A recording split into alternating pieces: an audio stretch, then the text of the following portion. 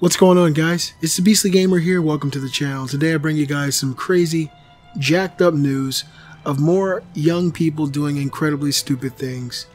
There's nothing like working hard and buying what you want, and the feeling of coming home and enjoying the things that you work hard for. There are people out in the world, and of course I'm sure many of you have come across people like this who have no issue taking from you what is not rightfully theirs. These criminals, these thieves, in my opinion, deserve to be prosecuted to the limits of the law. You know, it's one thing to borrow, it's one thing to ask, but when you take something that's not yours, and especially if you hurt or kill someone in the process, I think you should be under the jail. And with that being said, it's another situation where a young person, believe it or not, here in Atlanta, has killed someone over a fucking PlayStation 4. I'll drop a link in the description. Georgia teen sentenced to 40 years in fatal shooting over a PlayStation 4. Daniel Zeitz listed his PlayStation 4 for $280 on Craigslist. He had 3 names of potential buyers to choose from, and he chose one.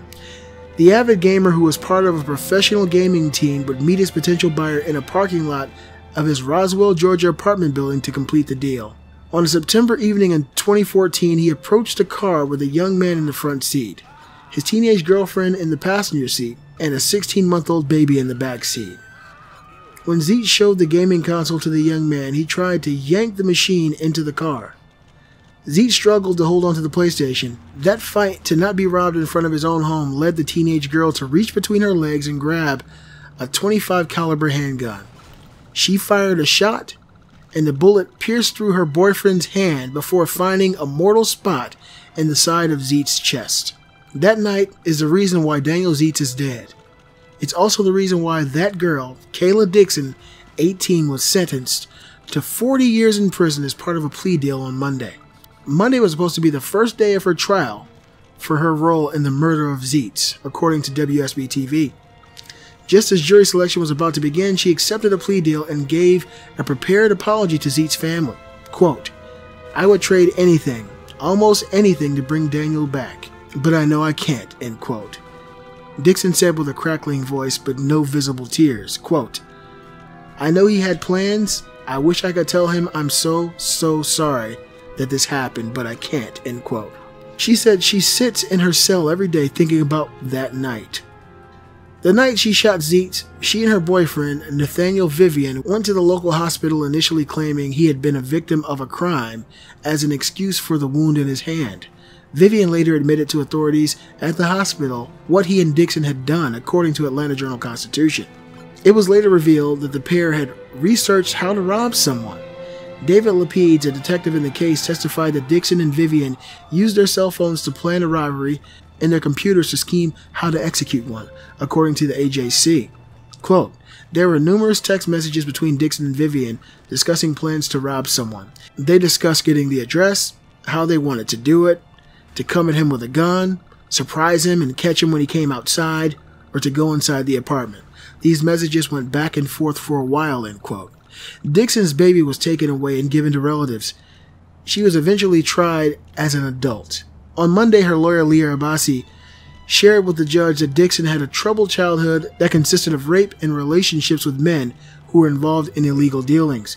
Abbasi said her client's past doesn't excuse what happened, but it might provide an explanation of why Dixon is where she is now. Look, man, no matter what you do in your life, you're going to have to pay for it. You know, and it's a crazy thing that this chick here in Atlanta, which, you know, there's lots of crazy thotties down here, will pull this gun out from between her legs and kill someone, kill a victim. You know, when I first started reading about this story, I thought it was a guy. I thought it was the dude. 'Cause normally it's the guy who will pull out a gun and kill somebody over something. But this is stupid female who not only killed the victim, shot the guy who was trying to help her steal this damn PlayStation. And the reason I bring you guys this news is because you got to be aware. You got to be careful of what's going on out there. If you got a game console, if you got anything, it doesn't matter what it is.